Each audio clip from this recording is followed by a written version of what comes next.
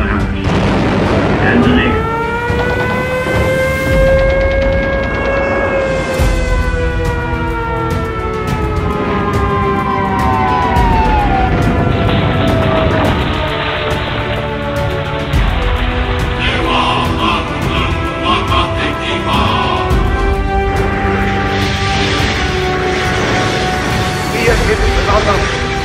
Dass wir intolerante, unverträgliche Menschen seien. Wir wollen sagen,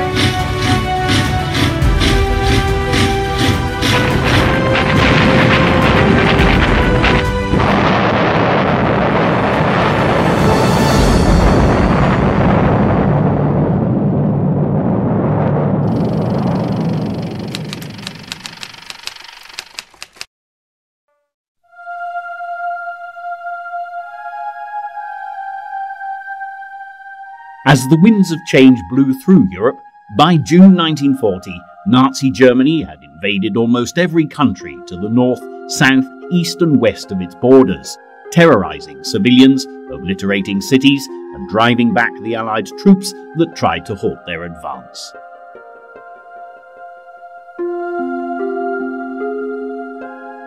It seemed that little stood in the way of the Nazis and their total domination of the continent.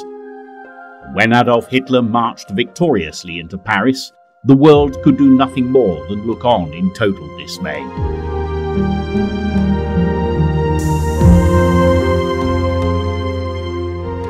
But while Nazi forces flooded into France and Hitler's commanders began to enjoy the fruits of their success, there was one nation that refused to capitulate to German domination.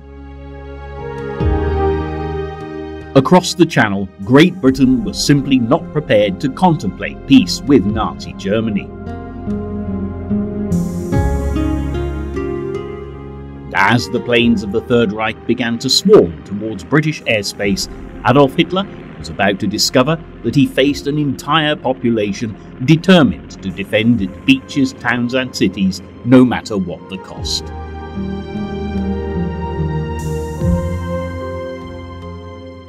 While the British Prime Minister Winston Churchill rallied the public to fight to the bitter end, the Battle of Britain got underway. Hitler's military supremacy faced its biggest challenge to date.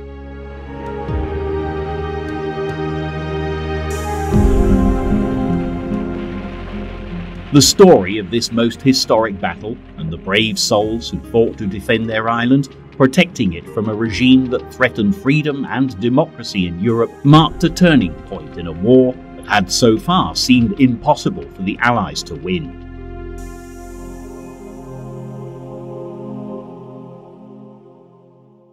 And as the spirit of Dunkirk remained strong, it was the extraordinary bravery of those who struggled through the dark days when Britain stood alone that would ultimately save not only the United Kingdom, but also their fellow allies from the overwhelming force of Hitler's Third Reich.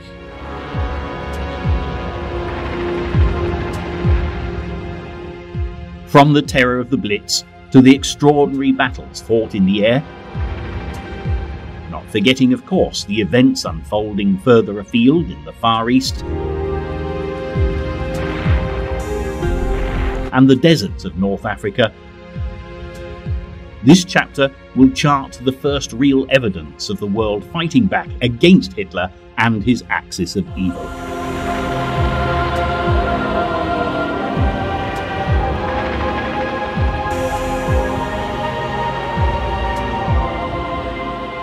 In 1938, the British public had watched King George VI lay a wreath on the cenotaph in memory of the thousands of lives that had been lost in the First Great War.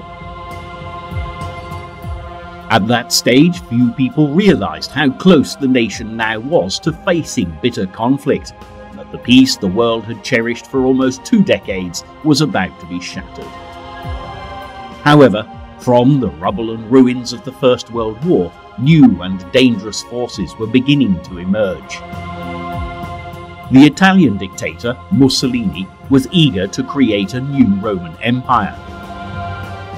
Adolf Hitler was rallying the German people to support his demands for more territory and his dreams of a world run by an Aryan master race.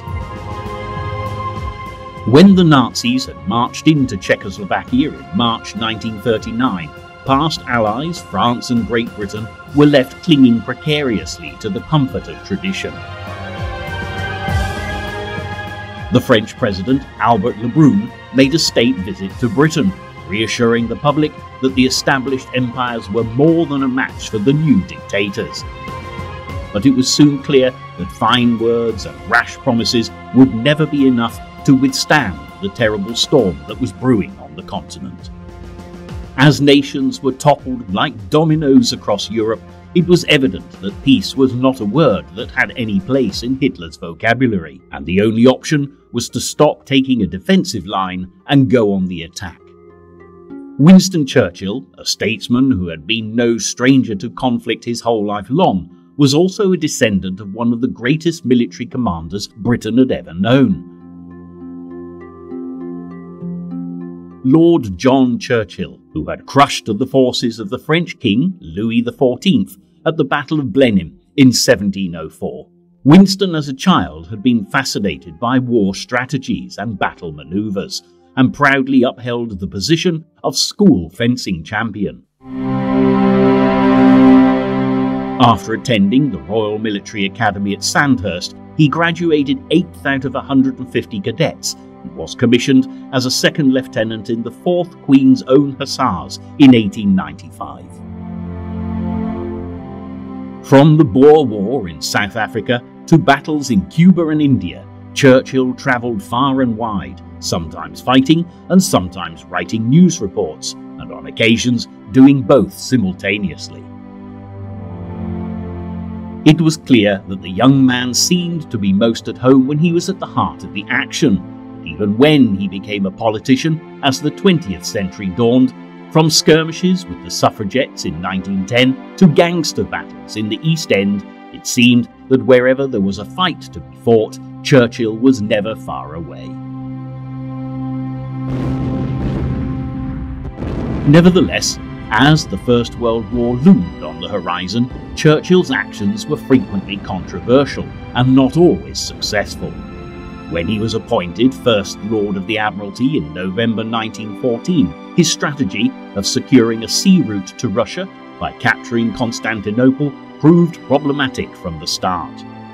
The campaign was an unmitigated disaster, and thousands of troops, many of whom were volunteers from New Zealand and Australia, were slaughtered at Gallipoli as the attack commenced.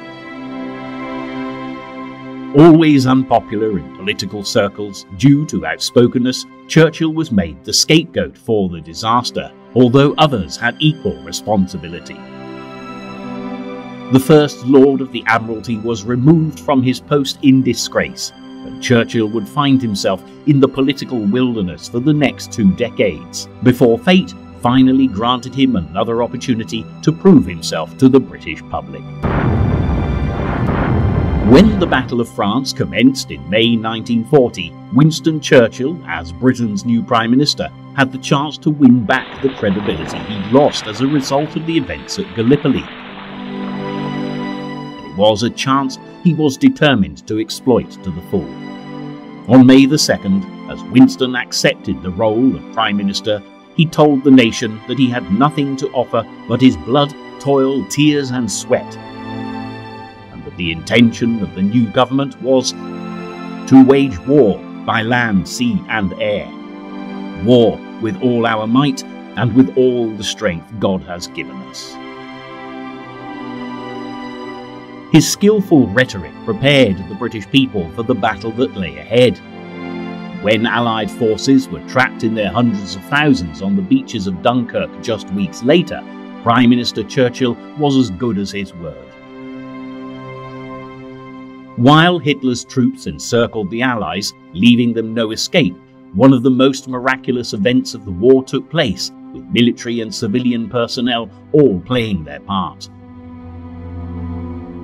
Beneath the very noses of Hitler and his generals, 300,000 plus Allied troops were evacuated from the beaches of northern France by a flotilla of ships, fishing boats and yachts, along with all manner of other seaworthy craft, and returned safely to Britain, ready to fight another day.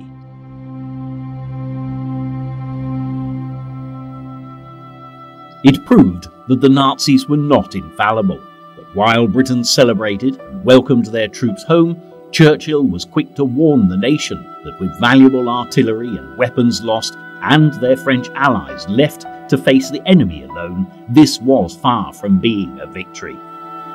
But compared to the situation faced by the countries that had already been vanquished by Hitler's sudden blitzkrieg tactics, at least Great Britain had been preparing for war for nearly a year. Barrage balloons had been put up, factories had increased production, and as more and more men poured into the army, women had been stepping forward to take their places on the production lines as well as the nation's farms.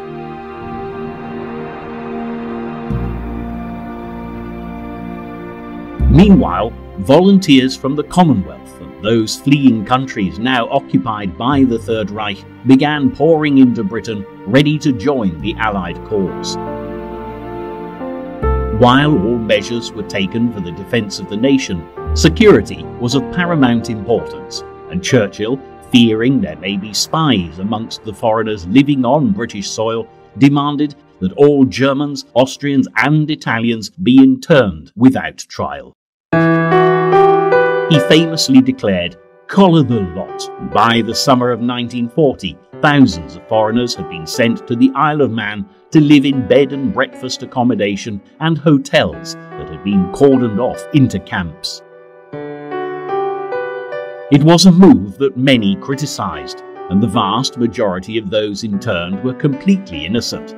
But with a bitter battle ahead, Churchill could not afford to take any risks. It was the first of many controversial moves that he'd make over the course of the war. By the beginning of July 1940, yet another difficult decision had to be made. With the majority of France under the control of the Germans' puppet regime, the Vichy government, there was a real risk that Hitler would use the French fleet, the fourth largest naval force in the world, against the British. The commander of the French Navy, Admiral Darlan, had given a personal guarantee to Churchill that this wouldn't happen, but the British Prime Minister was all too aware that Darlan may have no choice in the matter, and such a dangerous threat could not be overlooked. Wary of Hitler's next move, just days before the Battle of Britain began, Churchill proved that he was determined to defeat the German Fuhrer whatever the cost. Codenamed Operation Catapult, a fleet of British warships from Gibraltar sailed to where the largest concentration of French naval power was based, at Marel Kabir in French Algeria.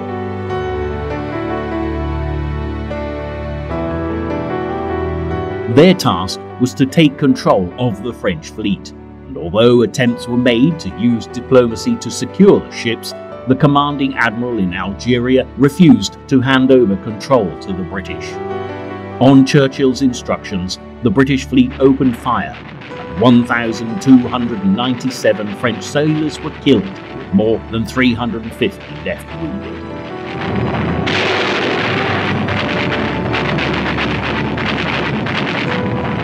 The desperate measures taken by the British Prime Minister triggered a huge debate in the House of Commons, and, not surprisingly, also soured relations between the British and the French for some time. Nevertheless, what some considered to be ruthlessness on the part of Churchill served as a stark warning to Hitler that he had better not underestimate the British. It demonstrated that Great Britain was prepared to continue the fight against Nazi tyranny alone if necessary, and Churchill later declared that for high government circles in the United States, there was no more talk of Britain giving in. Interestingly, while all this was going on, Hitler had been convinced that after the evacuation of the troops at Dunkirk, the war was practically over, and that the British, defeated on the continent and with no European allies, would soon agree to surrender. Although some members of Churchill's government, most notably the Foreign Secretary Lord Halifax, had been willing to negotiate with Hitler, Churchill's defiance in Algeria was a sign that Britain would never surrender without a fierce fight. So the gloves were off. Hitler was now in no doubt whatsoever that the British would have to be conquered by force if the Nazi domination of Western Europe was to be total. And with Churchill obstinately standing his ground back at Nazi headquarters, all attention was now focused on drawing up a plan of attack. As Hitler and his generals plotted, he hoped it would take no more than a month to bring Great Britain into line, but his commanders were very wary of the problems that lay ahead. Invading an island was a very different proposition to storming across a borderline with tanks. During the Norwegian campaign of April 1940, the German naval forces had come close to being destroyed, and they stood little chance of being a match for the powerful British Royal Navy if an invasion was launched.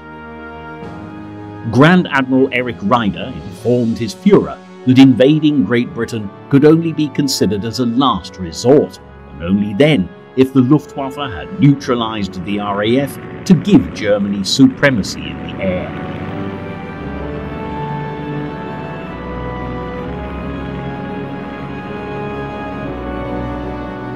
So the decision was taken to direct all efforts towards the destruction of the Royal Air Force in the first phase of Operation Sealion, the code name for the invasion of Britain.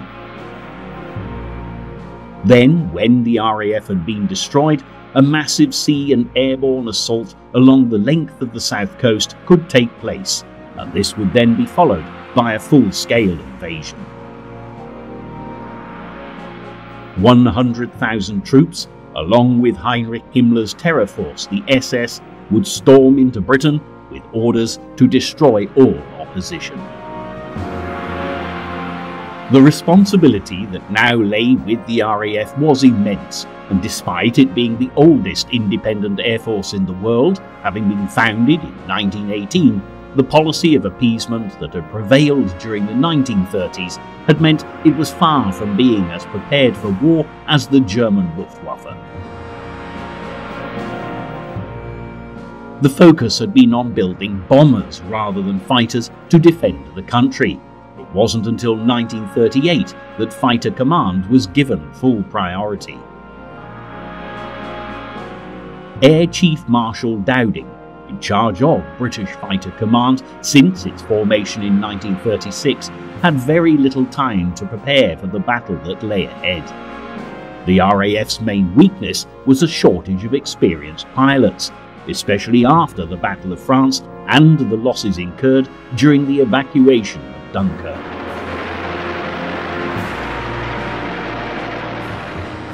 Farm boys, teachers, doctors, bank clerks and shop assistants, alongside hundreds of other young men with everyday jobs, little training and virtually no combat experience, were now called upon to face the rigorously trained Luftwaffe pilots.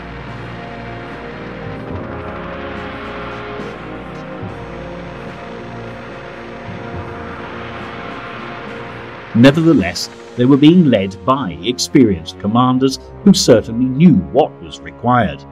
First World War ace Air Vice Marshal Keith Park from New Zealand was responsible for defending the southeast of England and the critical London approaches. Park's No. 11 Group would bear the brunt of the attacks, while Air Vice Marshal Trafford Lee Mallory commanded No. 12 Group, covering the Midlands and East Anglia, playing an equally vital role. The main German attack came from two Luftwaffe air fleets, commanded by Field Marshals Albert Kesselring and Hugo Spell. However, although the Luftwaffe had many more aircraft and experienced pilots than their British counterparts, the outcome was anything but a foregone conclusion.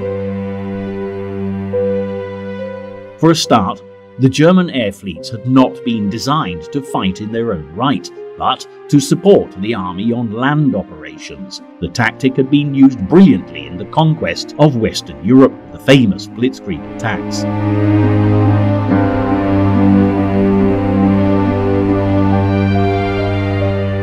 But being given total responsibility for a battle was a huge undertaking for the Luftwaffe. The Battle of Britain was the first campaign to be fought solely in the air, and all previous rules of engagement no longer applied. Equally, the Germans also faced the major disadvantage of fighting a battle far away from their home bases, leaving them little time to spend in the skies over Britain, with refuelling always a major issue.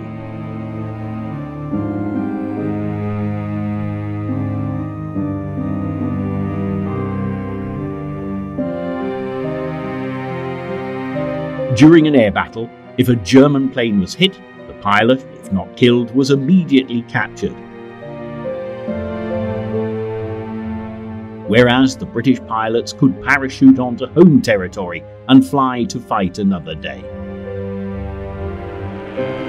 For the Nazis, what on paper had looked to be straightforward was anything but, as the Luftwaffe quickly realised what they were up against.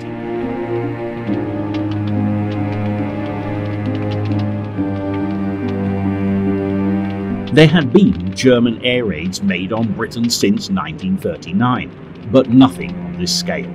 Luftwaffe bombers had been shot down over the Forth of Firth and Scapa Flow in mid-November 39, and during further attacks in the new year. But as Churchill and the nation watched and waited for Hitler's next move, on July the 10th, 1940, the Battle of Britain began in earnest.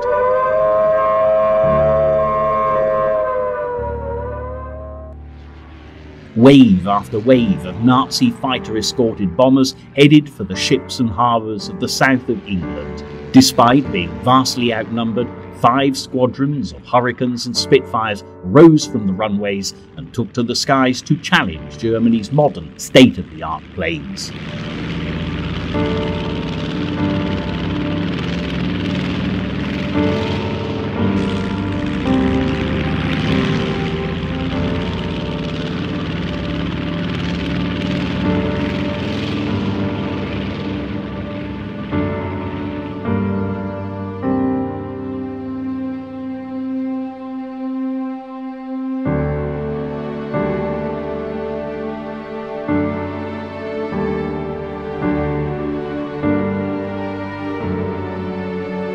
With unsurpassed bravery and courage, the pilots gave their all for king and country in an epic battle of Churchill's David against Hitler's Goliath.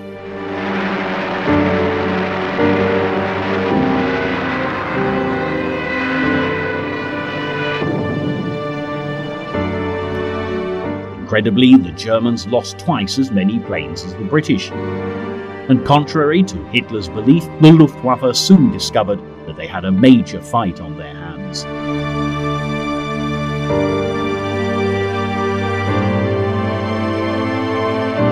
Not only were they up against the sheer bravery and determination of the enemy pilots, but the British also had a revolutionary top-secret technology that would make a major contribution to the outcome of the battle. What would later become known as radar gave British controllers early warning of Luftwaffe raids, as the great towers scanned the skies along the English coast and out to sea.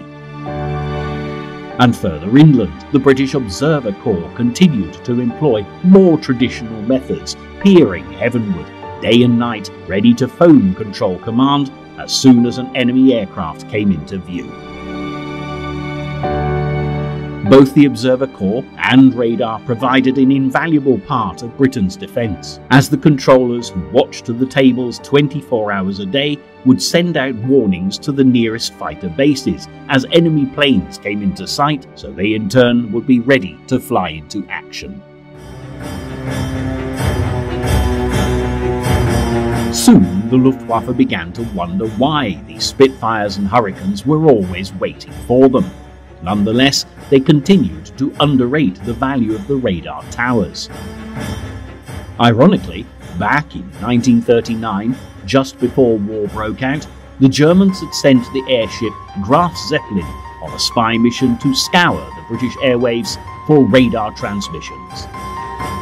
While the vast airship flew up and down the east coast, British radar operators saw the largest echo they had ever witnessed appear on their screens. But the German scientists on board were oblivious to the commotion below and concluded that radar in Britain was in fact primitive and inefficient.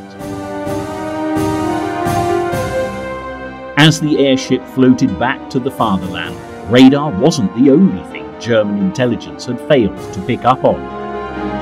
In the heart of the Buckinghamshire countryside at Bletchley Park, code breakers were working day and night to decipher messages sent through the German Enigma machines.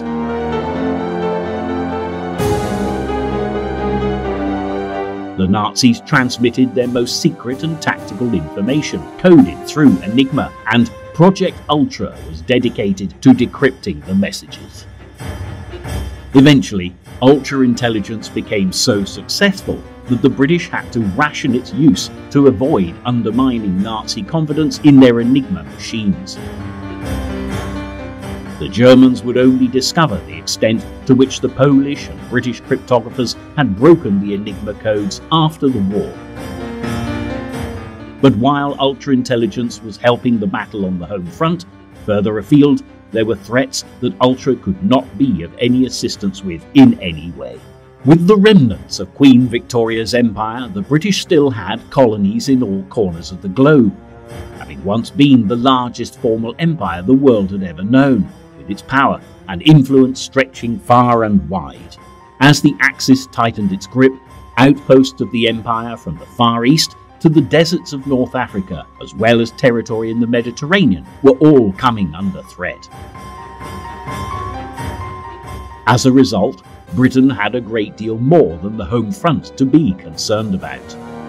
On the other side of the globe, Japan had long been waiting to seize its opportunity to create an empire on the scale of the great dominions of the British and the French. Up until now, Tokyo's focus had been on China, and since 1937, Japanese armies had been plunging deeper into its territory, seizing land and cities, terrorizing the civilian population.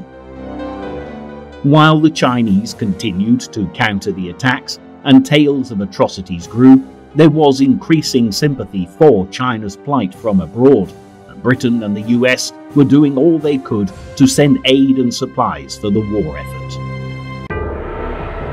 Nevertheless, the battle between China and Japan was prolonged and brutal, and by 1940 still showed no signs of coming to a close. By now, the Japanese had seized territory on the south coast of China, cutting the provisional capital Chongqing off from the sea, and it was becoming increasingly difficult for aid to get through. Only a few tenuous supply routes were left, and Tokyo's generals were eager that they be cut off as soon as possible, so that the battle for southern China could be swiftly won. One of these routes was the Burma Road, which ran from Lashio in the north of British-controlled Burma to the Chinese city of Kunming. Japan demanded that Churchill have it closed with immediate effect. Britain was in a difficult and vulnerable position, as some of its most valuable colonies, including Hong Kong and Singapore, were in the Far East, and with the Battle of Britain in full swing, could not afford to spare precious ships for their defence. Japan certainly seemed to have the upper hand, already having taken advantage of the Germans' victory in France by putting pressure on French Indochina to close their routes into China, and it appeared that the British were now equally helpless to protect their interests. Prime Minister Churchill had a grave decision to make, and for the time being at least he had no other options open, forcing him to reluctantly agree to Japanese demands. On July the 17th, the Burma Road was temporarily closed amid cries of shame from the politicians in the House of Commons. And while these events were taking place, in Africa, yet another belligerent was making his presence felt.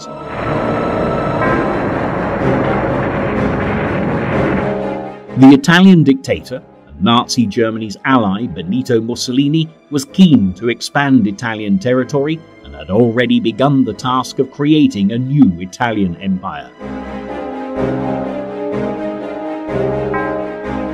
In 1936, he had seized Abyssinia in East Africa, today known as Ethiopia, and had added the nation to his already established colonies of Italian Somaliland, namely Somalia and Eritrea. In North Africa, the Italians already held Libya, and Mussolini was now plotting to capture the valuable ports of Egypt and the Suez Canal, so he could link up his forces in Libya with those in Italian East Africa. Britain was in a better position in Africa than in the Far East, however, and was already one step ahead. When Mussolini declared war on Britain after the evacuation of Dunkirk, 30,000 Allied troops had stormed into Libya on June the 14th, signalling the start of the North African campaign.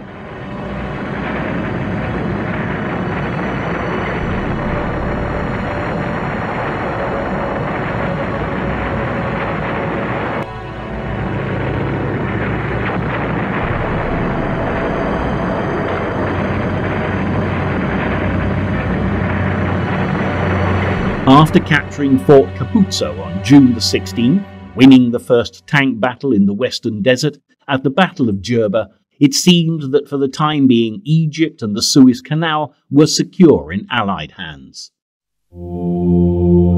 Meanwhile, in East Africa, the Italians were enjoying rather more success, and after some minor incursions into British territory in the Sudan and Kenya, in August 1940, the Italians and their German allies attacked British Somaliland. In response, the British garrison were evacuated by sea to Aden, a French protectorate, and Mussolini was left to celebrate his first victory over Britain and the Empire.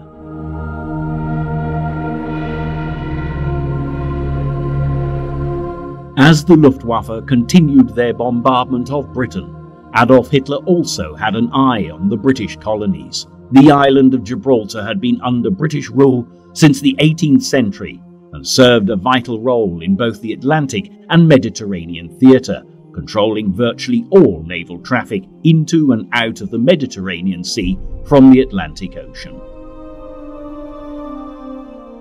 While continuing preparations for Operation Sealion, Hitler began planning to seize the British colony, which would close the Mediterranean to British shipping, leaving merchant ships a long and perilous route along a U-boat-infested Atlantic highway. The operation was codenamed Felix, and if it succeeded, would put greater pressure on the British mainland as they struggled to fight off the Luftwaffe attacks. Hitler did, however, have one obstacle to overcome. The attack would have to be launched from Spain, and to do this, he would have to win the allegiance of the Spanish dictator, General Franco.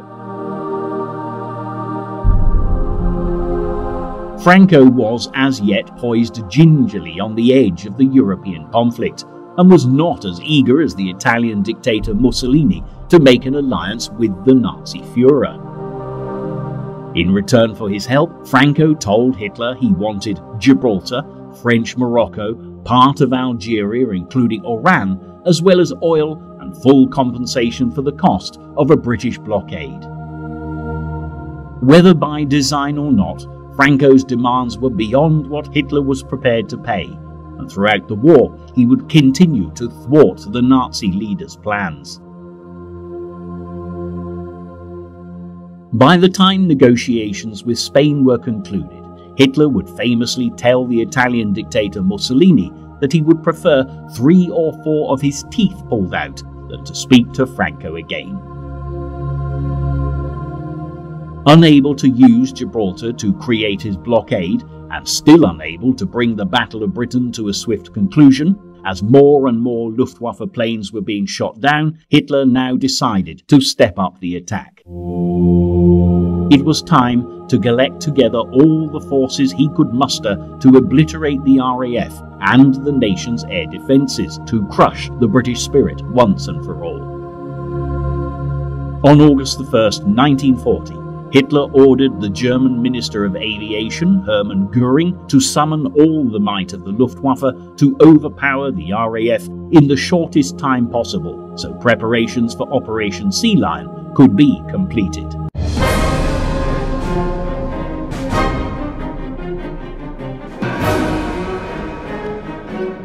The date for the invasion was set for September the 15th, but before that could happen, the RAF had to be beaten. As the battle commenced, 1,485 plane sorties were flown against the ports and airfields of southern England, and although British Fighter Command gave their all, the losses in the skies, damage to airfields on the ground, brought the RAF to the very brink of defeat.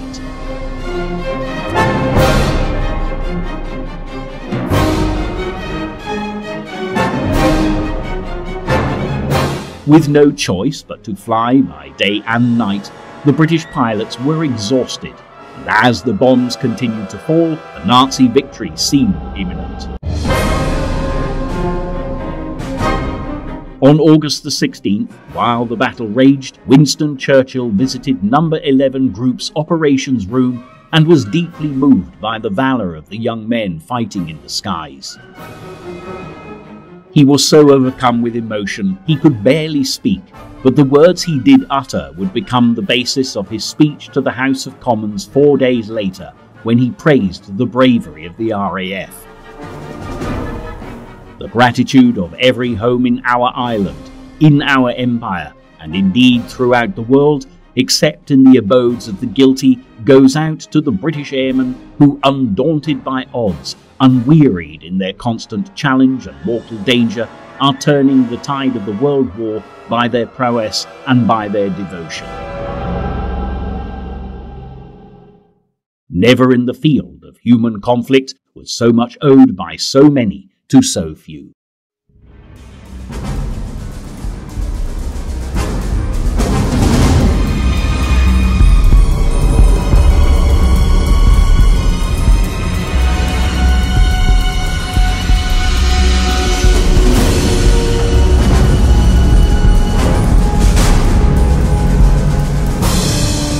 And still the battles in the skies continued as the Luftwaffe ventured further inland, seeking to destroy RAF bases and industrial targets where planes and other vital supplies were being produced.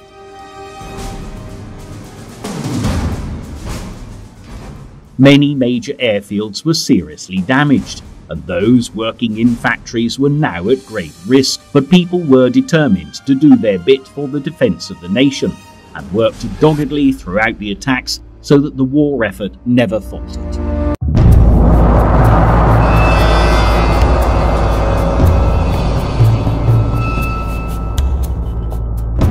Meanwhile, more and more Polish pilots were joining the RAF to help with the fight against the Nazis. 303 Squadron would famously bring down more enemy planes than any other squadron during the Battle of Britain. But despite the resilience of the men fighting in the skies and the immense effort of all those working around the clock to support them, the margins were beginning to narrow and Fighter Command was beginning to struggle.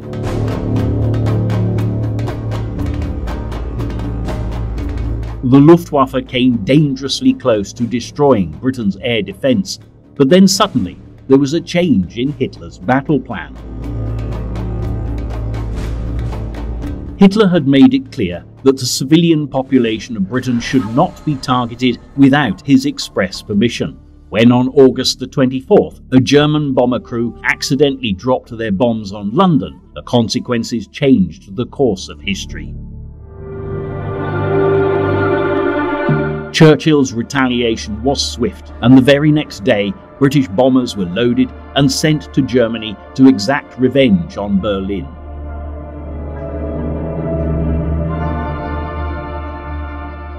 Despite there being little damage inflicted upon the city in the air raids, the psychological effect on the German people was dramatic.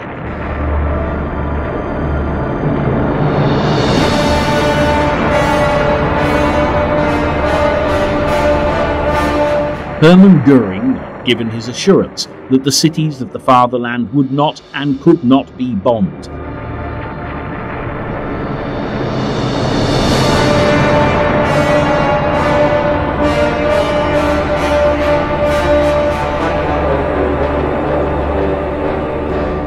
was a promise that he evidently couldn't keep. Hitler was furious, and it seemed that he allowed anger to colour his military strategy. The Fuhrer was determined to avenge the attack on Germany and ordered that bombing now be focused with immediate effect on Britain's cities rather than fighter command and its airfields. Unbeknown to Hitler, he had given the RAF the respite that they desperately needed, but as the Blitz got underway, it was the people of Britain who would find themselves under attack. On the 7th of September 1940, in the late afternoon, sirens began to wail across the British capital as enemy planes were spotted flying towards London. As the warning rang out, people began rushing for safety, hurrying to the basements of buildings or guided to the nearest air raid shelters.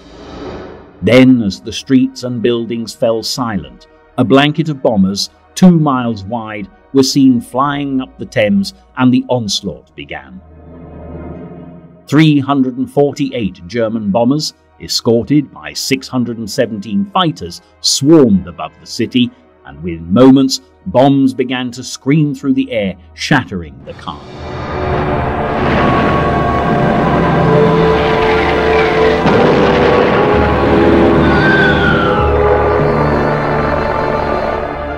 The RAF fighters who flew to defend the capital were overwhelmed, as, in the words of one squadron leader, the sky became a seething cauldron of airplanes. London was thrown into complete and utter turmoil. But while explosions continued, there were even graver concerns troubling Churchill's war cabinet. Reconnaissance flights over the French Channel ports from Le Havre to Calais had shown a substantial build-up of barges that very same week, and with moonlight favouring a landing that very night, it seemed increasingly likely that the invasion of Britain was about to take place. As the Blitz began, the decision was taken to issue the code word Cromwell nationwide, which meant that invasion was imminent. The forward coastal divisions were put on alert all over the country, and coastal artillery sites were manned as those charged with the defence of the realm donned steel helmets and waited for the first sight of the enemy. Home Guard units manned their pillboxes, but panic started to set in, and some began ringing church bells, believing that the Nazis had already landed.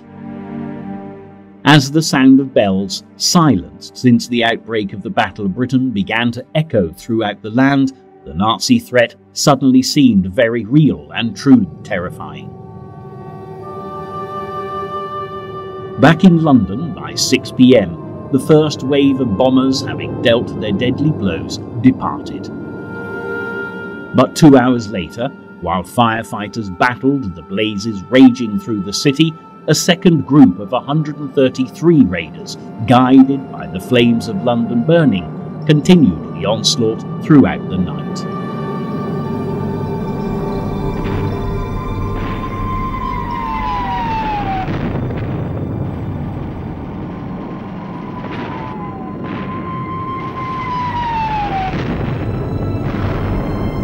People cowered underground as the earth shuddered and shook, with no idea of what awaited them above. The second attack lasted until 4:30 in the morning, and by daybreak, when people began to emerge from their shelters, many were met by scenes of utter devastation.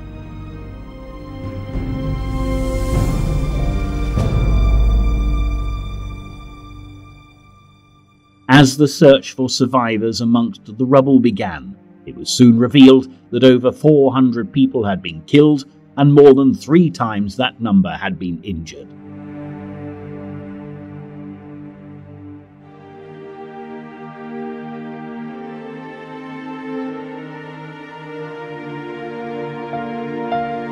However, despite the human tragedies for the people of London, to the relief of those watching the coast, there was still no sign of the Nazi barges, and it was clear that for the time being at least, Operation Sealion had yet to be launched.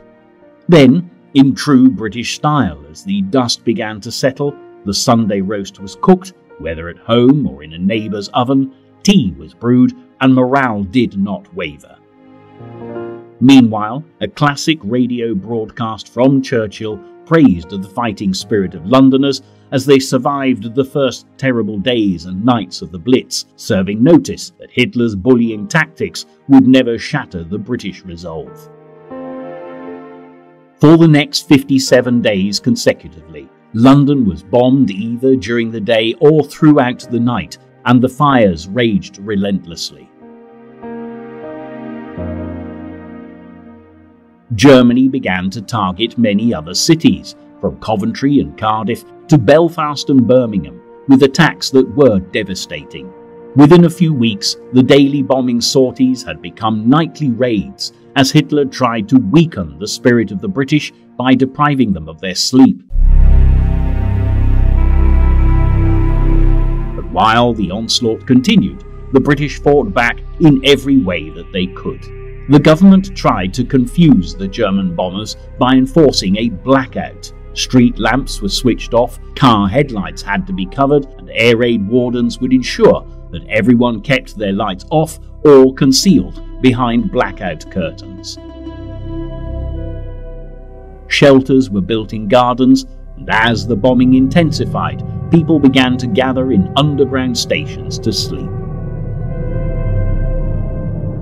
As the war continued, whole communities began to develop the most extraordinarily strong sense of unity.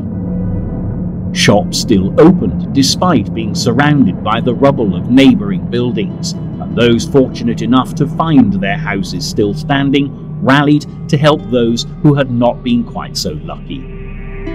The way the British coped with the onslaught was admirable, and despite their disturbed sleep in London, people continued to get up and go to work in the factories, determined to supply the commander of the RAF, Sir Hugh Dowding, with the planes and ammunition his fighter pilots so desperately needed.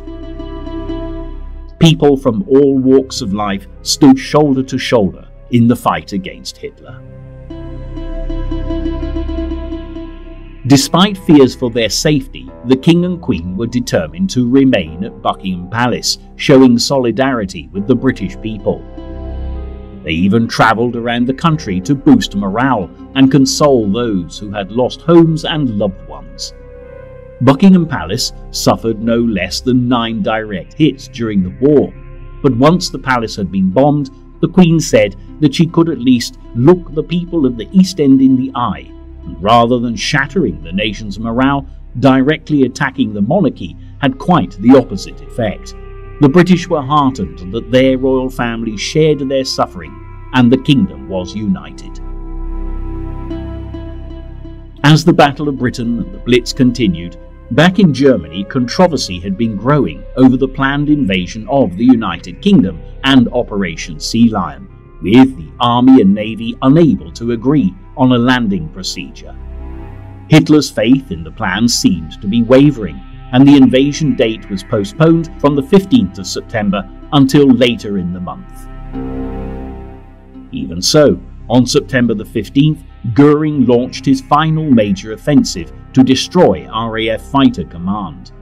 However, with the help of ultra-intelligence, the RAF were forewarned of the attack, and in the end, the Luftwaffe lost 60 aircraft to the RAF's 28. It was to be the last engagement of the Battle of Britain. After this defeat, Operation Sealion was called off, and with sea conditions deteriorating as winter approached, it would be spring before it could even be considered again. The Battle of Britain was over. But Hitler would continue his efforts to bomb the nation into submission. During the Blitz, some 2 million houses would be destroyed, with 60,000 civilians killed, and many more were injured.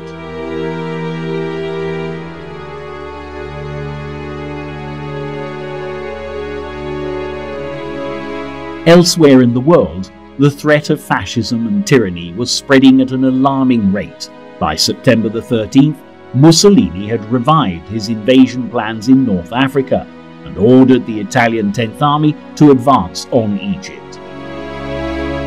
Within 2 weeks, on the other side of the globe, the Japanese had invaded French Indochina and were ready to agree a formal alliance with Nazi Germany.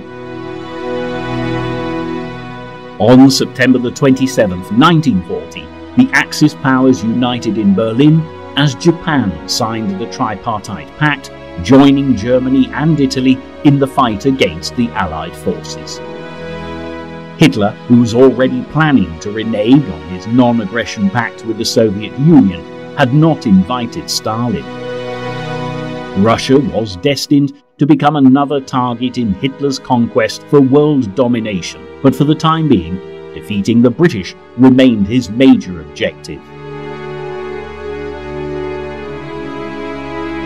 The war in Europe was reaching global proportions, but Britain's fight to stave off the Nazi attacks had been admired across the world, and as the words of Winston Churchill, "We shall never surrender," reverberated around the globe, they would provide inspiration not only for the people of Britain, but also for every occupied nation terrorized by the Nazi regime. However, the British would not have to stand alone for much longer, as the consequences of Hitler's Tripartite Pact would directly bring the Americans into the conflict, at last making the Allies a real force to be reckoned with.